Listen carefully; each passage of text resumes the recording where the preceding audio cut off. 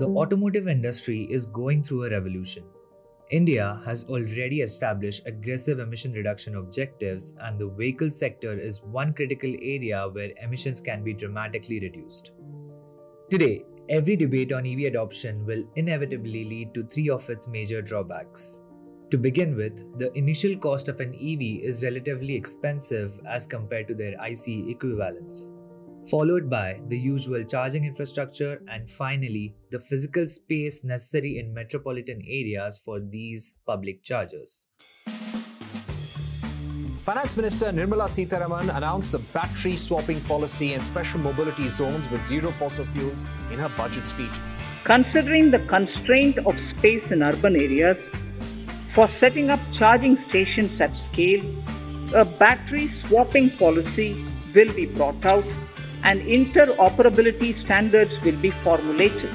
According to the government, this will encourage private players to develop sustainable and innovative business models for battery swapping or battery as a service. What the policy draft says, they want to level the playing field between EVs with fixed and swappable batteries. In the first phase, they will target metros with a population of 4 million or more.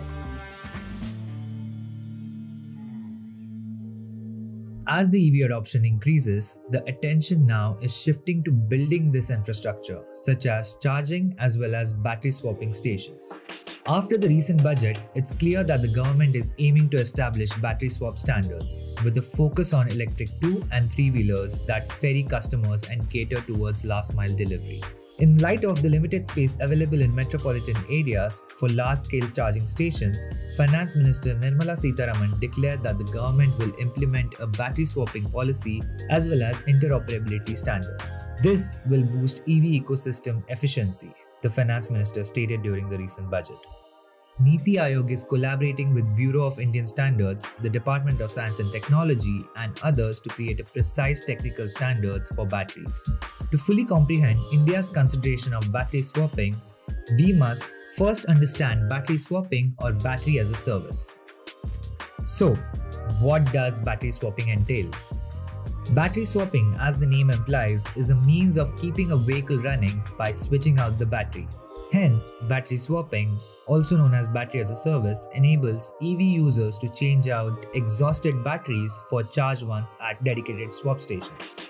This will solve the issue of charging station installation as well as drivers' range concerns.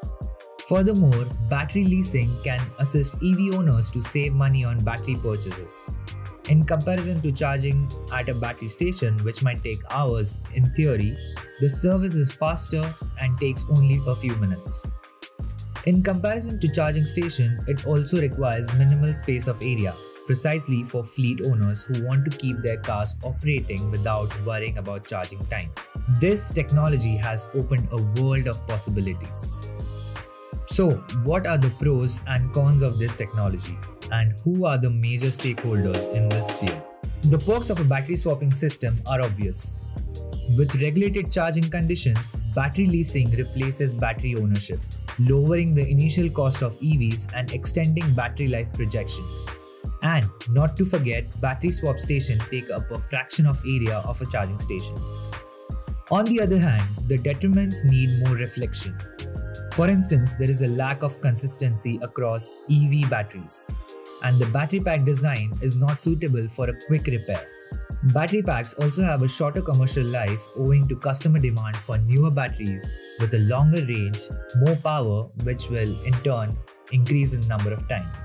Following that, OEMs' slow adoption of charging methods, higher battery leasing prices over the course of EV's life, and a higher GST on separate batteries as compared to batteries sold with the EVs, such matters have to be tackled. Conversely, as demand for EVs grow, manufacturers are steadily lining up and testing new models. Many commercial companies and government-backed organizations such as EESL, BSES, Sun Mobility are already launching charging stations in the battery swapping area. Fleet operators such as Delivery, Flipkart, Amazon, and Domino's, on the other hand, have expressed interest in using battery swapping advantages to cut delivery costs and preserve the environment. Periodically, some of these projects and associations make the headlines, like Hop Electric Mobility unveils battery charging and swap stations, which was followed by Hero Motocorp working with Taiwan's Gogoro to build EV charging and swapping stations. So there are a lot of announcements in the whole EV charging as well as battery swapping space, providing a lot of incentives, right? In Budget 2022, Finance Minister Nirmala Sitharaman stated that the government will implement a battery swapping strategy and specific mobility zones for electric vehicles. The strategy would likely concentrate on battery swap service for three-wheeled auto rickshaws and two-wheelers such as electric scooters and motorbike. EV owners may receive up to a 20% discount on the cost of a battery subscription or lease under the policy. The incentives will be in addition to those offered for purchasing the EVs. With foundations in place to promote battery swapping as a viable alternative to battery charging, the projections are there will be about 12 million tons of lithium-ion batteries which will retire between 2021 and 2030. So, what becomes of the dead batteries? EVs emit less pollution than their fossil fuel equivalents, but they aren't entirely green, because all the metals used in EVs are obtained traditionally, as it's tough and expensive to extract the precious metals from an EV battery. These batteries are generally shredded before being broken down further using heat or chemicals at a specialized recycling facility. The difficult element is getting dead batteries to those facilities from wherever they have demised. So, rather than recycling, some experts believe that keeping the batteries in use for longer in various areas would be a better answer. Although these batteries are no longer capable of powering cars, they can be utilized to store the surplus electricity generated by solar or wind farms. Battery swapping is a high capex industry, but its viability is improving with each passing day.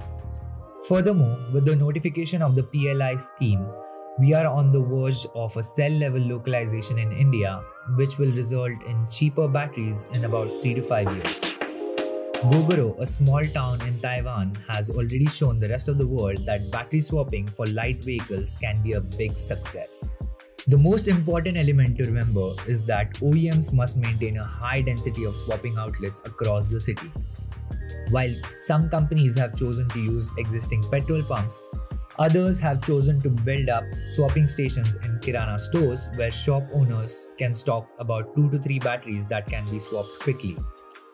Finally, India's EV objectives are predicted on the successful conversion of 2 and 3-wheeler automobiles into EVs. The swapping game is only getting started, and it has an immense potential in a nation like India.